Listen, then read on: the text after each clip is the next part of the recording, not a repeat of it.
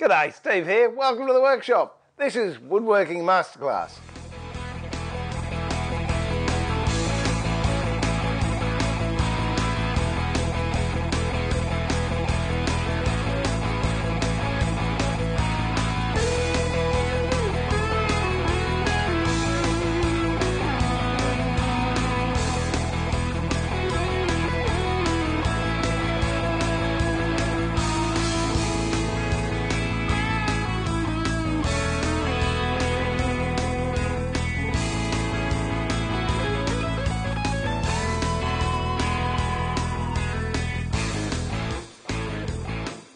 You know, when I first started videoing Woodworking Masterclass, I thought there'll come a point where, I don't know, all of a sudden I'll run out of projects to make. And gee, what do I do then? Do you know, I really didn't take my wife into consideration on that equation because she's always finding things for me to do. The latest thing is a plate rack to display some plates. Not just ordinary dining room plates, but these nice souveniring, ornamental type of plates. So I thought, all right. And I had a look around and I saw some really nice plate racks from about the 1950s and 60s. I just enjoyed the lines that they had in them, so I thought, well, I'll make something along those lines. And you'll notice the wrecking ball on 4 feet is sitting right over there. I'm not letting him anywhere near these plates. I don't think he'll eat them, but I'm sure he'd break them. Wouldn't you, Bob? You're a good boy. All right. Now draw the baseline, and that will represent the bottom of the plate rack. And I've got this area under here if I want to put some adornments or any added features to it. Now I grab a big plate and work out how it's going to sit. Now with a plate, especially on a plate rack, you have it leaning backwards. You wouldn't have it sitting straight up and down like that, because if someone slams the door, the wall's going to vibrate and it's going to fall off. I'm not going to measure it, but that's got to be 45, and if it's like that, you can hardly see the plate because it's leaning back too far. Whereas I think 10, 15 degrees, you're still going to have that problem of it falling over. So we'll go in the middle and say 30 degrees approximately. And that looks nice. So obviously when I tilt the plate back, the height of the plate changes. The outside of the plate lies on that base line. And then if I pick it straight up and have a square behind it, and I tilt it back, and then what I actually did was mark with a pencil where that plate touched the square, and then transferred that mark onto the MDF. So if that's where the top of the plate's going to be, I think I'll run a rail behind it so it's got support here instead of right at the very top. So I'll come down a bit, what's that, about 2 inches? And I'll place a rail there, and I'll have 2 lots of plates, so I might have, say, another shelf there. Same thing with a smaller plate. Mark that where it's going to sit. Bring it back about 30 degrees. Mark it on the square. What you can do, put a bit of masking tape on the blade itself. Now line that up, drop that back about 30 degrees, mark that, and then transfer that from that shelf. So I've now got an overall idea of the actual usable workspace I need to make a plate rack that'll take some smaller plates and some larger plates. I'll put these out of the way before I break them, or else I guarantee you there will be no Woodworking Masterclass. There would be no me. And I still want to do something down here, but this really, it's just decoration. At the moment, I've got to work out what looks good in this work area where we're going to fit the plates. So I'll just pull these across. Now that is going to be top shelf. That is going to be the top of the plate. And this is where I want to put a shelf support. And this is the baseline. So up here, it's the top of the plate. And we came down a couple of inches for the plate support here, so we'll do the same for the top shelf. Now we've got to figure out how deep I need to go. For that I better get another plate. So I figure it's got to come to there, so I might come out about that far. And the top plate, they're not going to be as big. There's some smaller than this as well. So it won't have to stick out so far. I reckon, okay, about there. And that's going to be the overall width. In there, I have to put a recess to hold the plates, or a gutter if you like, and the same in here. You could just draw a line straight through there like that, and there would be the shape of the sides, and hey, it'd do the job. That'd be fine. If you wanted to, you could actually take out a lot of the inside and have a skeletal sort of effect to it. But I want to put some curves in there, so I'll just grab my French curve and just play around, see what I come up with. And bearing in mind where these are coming to a point, I've got to allow for the thickness of the shelf, and we'll just use 19mm as a bit of a guide on that. Or 3/4 of an inch. We're sort of half settled on the design, so it flows backwards, and that actually accentuates, if you like, or brings movement to the plates leaning backwards. See, if this is going to be the bottom shelf, I would like something hanging down underneath it, because to me it's the punctuation is a bit too sharp. It's finished.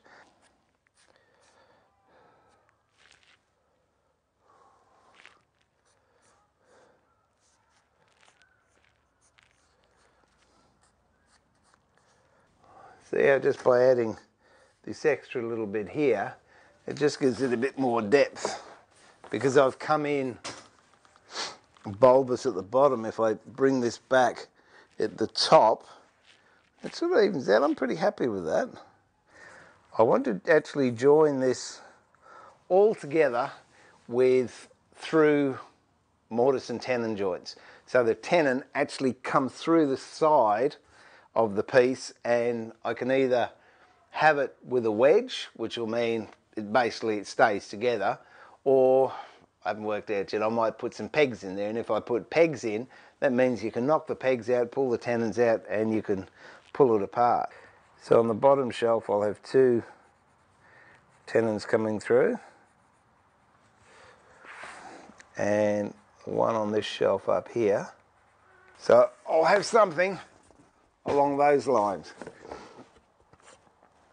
The shelf, 2 tenons, a shelf support for behind the plates with a tenon. That's the top shelf with 1 tenon, because it's only a narrow shelf. Shelf support there, and I still want to do something under this shelf. We'll work that out as we go. Of course, you don't have to do through tenons. You can just butt join it. You can glue it. You could put a dovetail in there. You can put a sliding dovetail in there. You can put a lap joint, whatever you like. That's the shape I've come up with. And I cut these slots here to line my tenons up with. Now I've got this shape. The rest is relatively easy. All I have to work out is how far between the sides. What I'll do, I'll keep it what you can buy from the hardware shop. So we'll do 900. So 900 long, which means that's going to be the shelf, and we've also got to allow the extra for the tenons to go through the sides. And if I'm using 18 mil, so what's that? It's 1.5 inches, 38 mil off of 900. That gives us about 860 between for the plates. And I think that's going to look just fine. And if it's not, Lady Love can come down and make one herself. Don't tell her I said that. All right. Got a lump of timber here. I'll mark out the shelves, I'll mark out the ends, then I'll cut it all up, clean it up, then we can start putting it together. I've just come up against a bit of a problem, because if I use the width I need here, I haven't got enough timber to do the entire job out of the board. But because the plates are on an angle, I don't need the shelf going all the way back to the wall. So what I've done is shorten the shelf on both of them, and by doing that I've saved a bit of timber, and I now have this strip up here which I can use as the support strip behind the plate. So that's something to think about. If you don't need the full width of timber, why use it?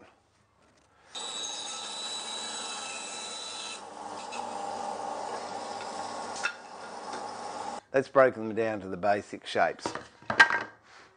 The shelves I'm not worried about. They basically are straight bits of timber that I've just got to run a groove down, and I'll show you how to do that. You could use a moulding plane or you can use a router. I think I might use a moulding plane. Now with this, if you had a thicknesser, sure, you could put it through the thicknesser beforehand to make sure it's all square, but I thought, I haven't used hand tools for a while. Number 3 will get me out of problems. And this is just to smooth it off, make sure it's nice and flat. Got a bit of hit and miss there. Now that being the case, it suggests it's not flat and it might have a bit of a hollow in it. I might start with a number 7. And you'll notice the number 7 plane goes across the entire length of that piece of timber. So even if it's low in one part, with this plane, it can dip and ride over the hollows. But with this, if there's a hollow, the blade can't touch it because that bed is touching the rest of the timber. So when we get one smooth shaving all the way along, then I know it's flat. And if you can hear that, I'm getting some and I'm missing others. Now I'm getting full cuts and you can hear it from start to end. Let's do the same to the other side. And just to show I don't use favourites,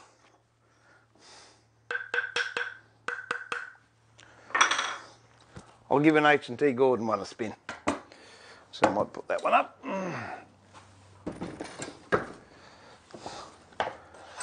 And the same thing, you can hear the hit and the miss. And again, when we get the same sound all the way through,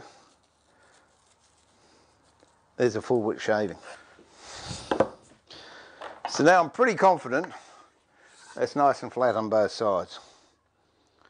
What I will do will be just shoot it square at the back.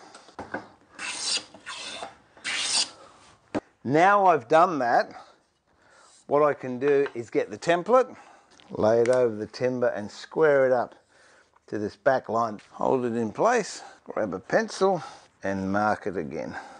Now what I've got it there, I'm actually going to mark where I want these tenons to go. Mortises, sorry. Well, the tenons go through them. And there I have the shape of the finished article. So I've got a choice.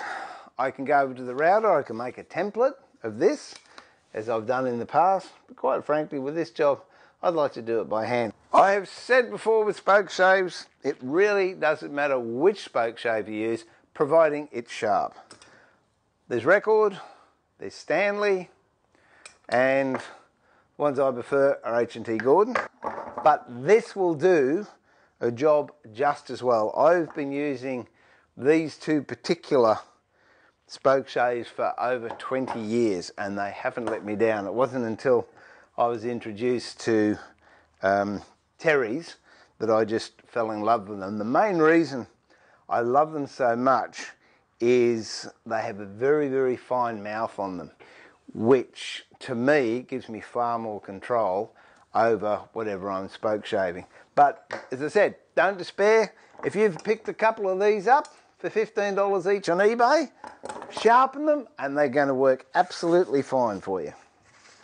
It's important when using spoke shaves too to read the grain. Now, you go downhill, but I wouldn't push a spoke shave uphill because that's where you're going to get your tear out. So go down that way and down that way. Same applies with spoke shaves. If you're not gluing, put a nice bit of candle grease on it, candle wax, and you'll find that it just flows a lot nicer. When you start off, especially, this has been on the bandsaw, so I've got all that chatter, but when I cut through the chatter, it's going to be lovely. I guess this also is the difference between someone who's making something as a production or someone who's doing it for a hobby or for a loved one or just for the sheer pleasure of working with wood.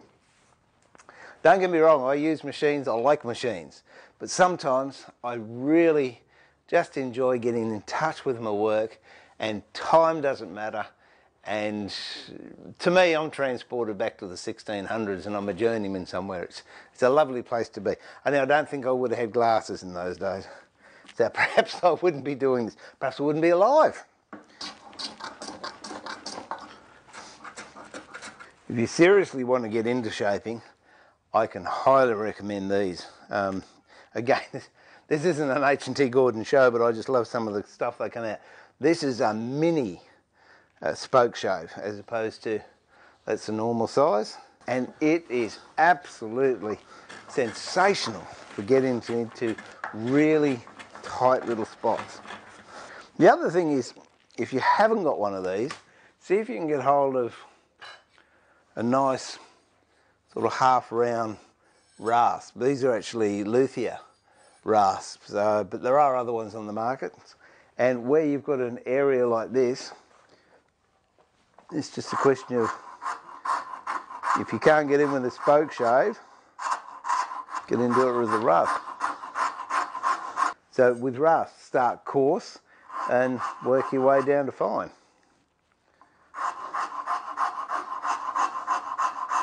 And then clean that up with sandpaper. And there we have it. All nicely shaped. No noise. Not much dust, some shavings maybe, but a pleasurable way to spend a bit of time. I'll go ahead, and actually I'm going to finish this one with a spoke shave too. I'm not even going to turn the machine on for these.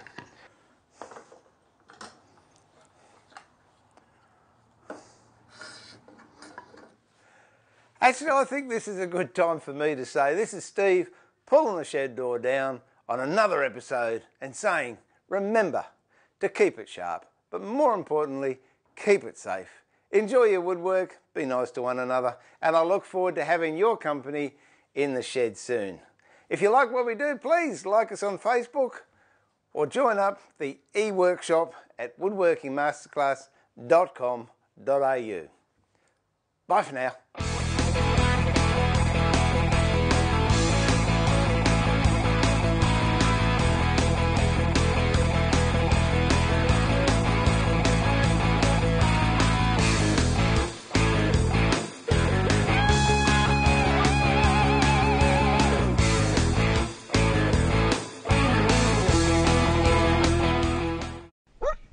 So the tenon actually comes through the side of the piece, and I can either have it with a wedge, which will mean it stays together, or I haven't worked out yet, I might put some pegs in there, and if I put pegs in, that means you can knock the pegs out, pull the tenons out, and you can pull it apart.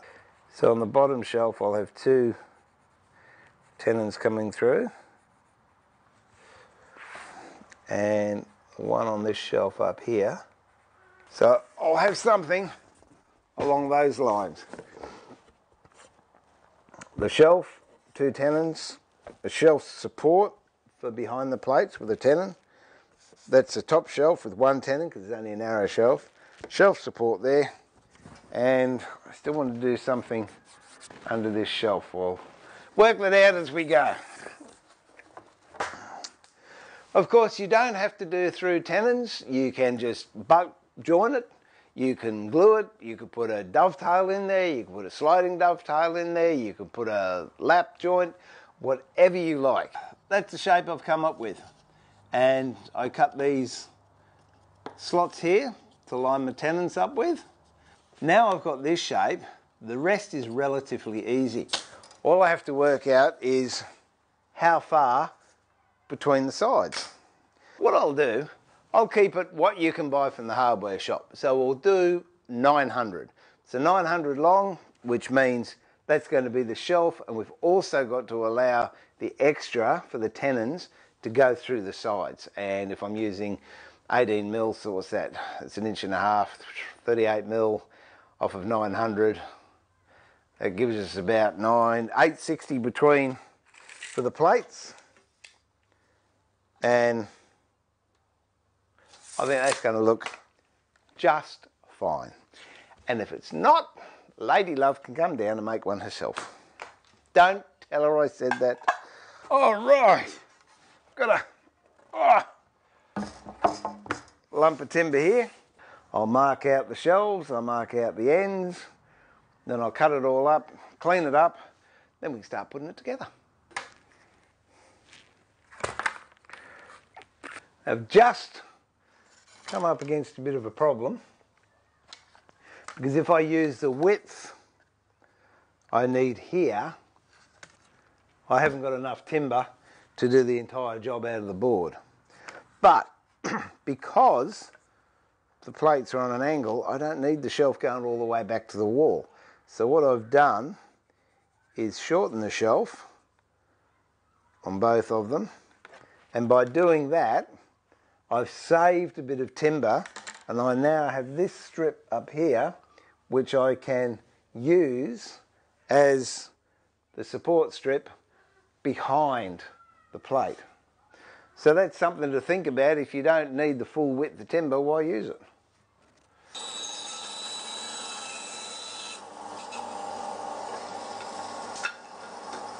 Let's break them down to the basic shapes. The shelves I'm not worried about. They basically are straight bits of timber that I've just got to run a groove down, and I'll show you how to do that. You could use a moulding plane or you can use a router. I think I might use a moulding plane. Now with this, if you had a thicknesser, sure, you could put it through the thicknesser beforehand to make sure it's all square, but I thought, I haven't used hand tools for a while. Number 3 will get me out of problems. And this is just to smooth it off, make sure it's nice and flat. Got a bit of hit and miss there. Now that being the case, it suggests it's not flat and it might have a bit of a hollow in it. I might start with a number 7. And you'll notice the number 7 plane goes across the entire length of that piece of timber. So even if it's low in one part, with this plane, it can dip and ride over the hollows. But with this, if there's a hollow, the blade can't touch it because that bed is touching the rest of the timber. So when we get one smooth shaving all the way along, then I know it's flat. And if you can hear that, I'm getting some and I'm missing others. Now I'm getting full cuts and you can hear it. From start to end. Let's do the same to the other side. And just to show I don't use favourites,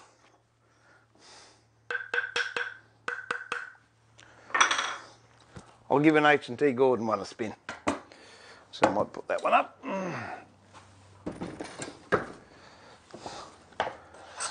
And the same thing, you can hear the hit and the miss. Again, when we get the problem of it falling over, so we'll go in the middle and say 30 degrees approximately, and that looks nice. So obviously when I tilt the plate back, the height of the plate changes. The outside of the plate lies on that baseline, and then if I pick it straight up and have a square behind it, then I tilt it back, and then what I actually did was mark with a pencil where that plate touched the square, and then transferred that mark onto the MDF. So if that's where the top of the plate's going to be, I think I'll run a rail behind it so it's got support here instead of right at the very top. So I'll come down a bit, what's that, about 2 inches, and I'll place a rail there, and I'll have 2 lots of plates, so I might have, say, another shelf there. Same thing with a smaller plate. Mark that where it's going to sit. Bring it back about 30 degrees. Mark it on the square. What you can do, put a bit of masking tape on the blade itself. Now line that up, drop that back about 30 degrees, mark that, and then transfer that from that shelf. So I've now got an overall idea of the actual usable workspace I need to make a plate rack that'll take some smaller plates and some larger plates. I'll put these out of the way before I break them, or else I guarantee you there will be no woodworking masterclass. There would be no me. And I still want to do something down here, but this really, it's just decoration. At the moment, I've got to work out what looks good in this work area where we're going to fit the plates. So I'll just pull these across. Now that is going to be top shelf. That is going to be the top of the plate. And this is where I want to put a shelf support. And this is the baseline. So up here. G'day, Steve here. Welcome to the workshop. This is Woodworking Masterclass.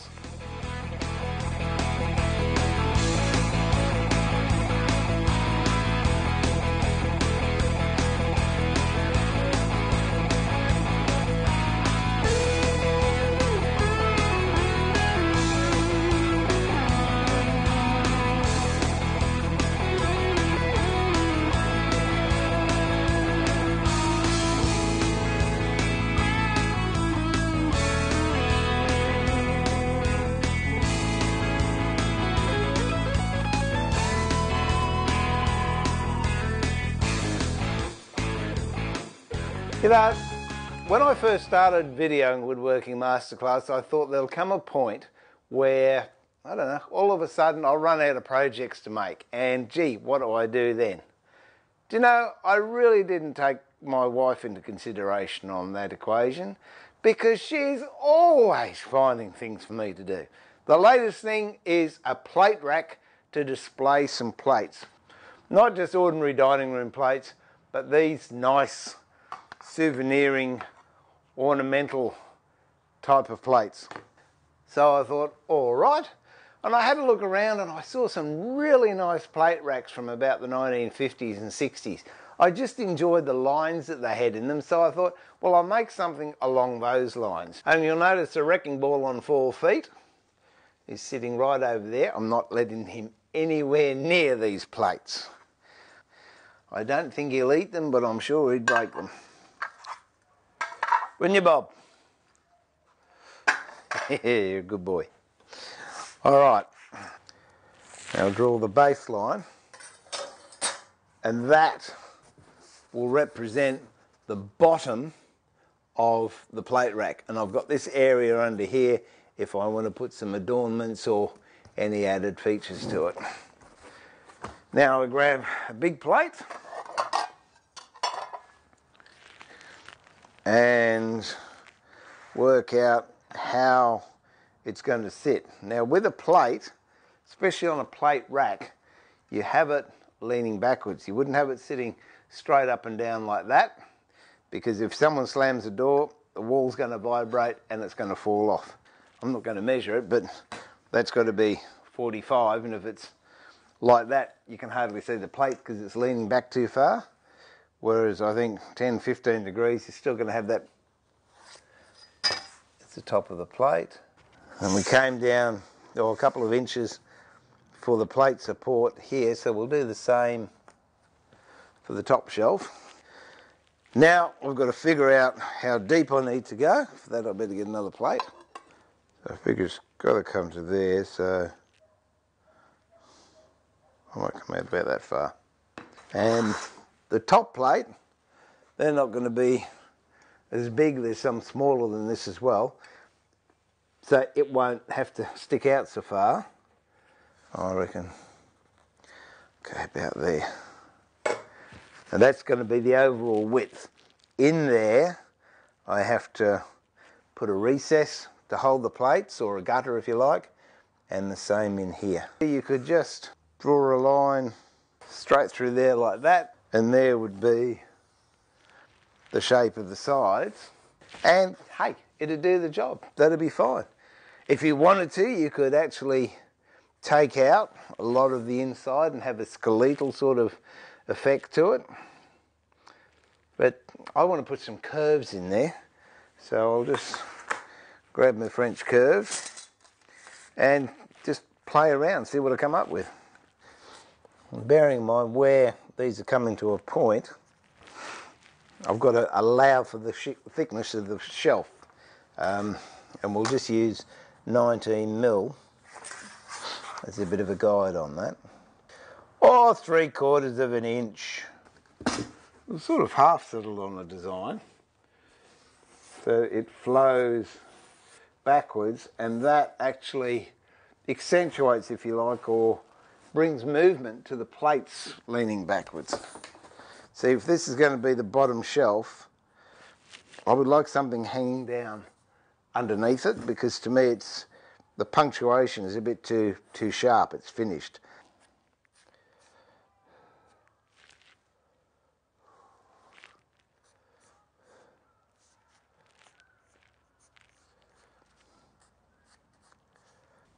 See how just by adding this extra little bit here, it just gives it a bit more depth.